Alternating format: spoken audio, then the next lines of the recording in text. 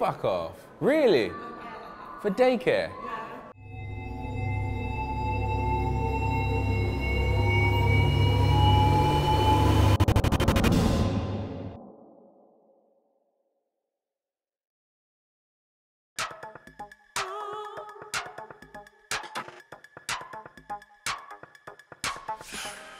It's about being yourself for me and not telling a story that's already been told by someone else, because that's their story, that's not my story. And I think telling the story of me coming here from St. Lucia, I think that is essentially unique to me.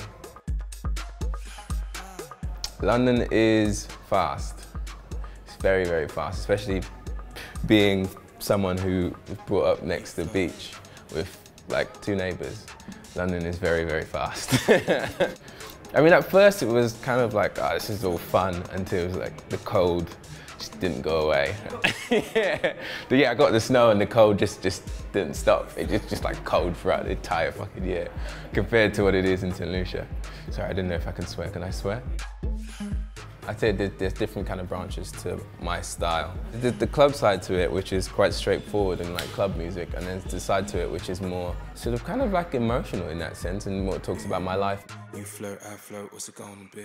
From stuff I brought from St. Lucia musically, I think it kind of took a while for me to get into what exactly I wanted to bring along, until I realized that I was kind of already doing it without actually knowing I was doing it with like percussion and stuff. It was mainly influenced by a lot of the Haitian music that I used to hear in the morning that my grandmother and stuff used to play. People who inspired me to get into production, I have Benga.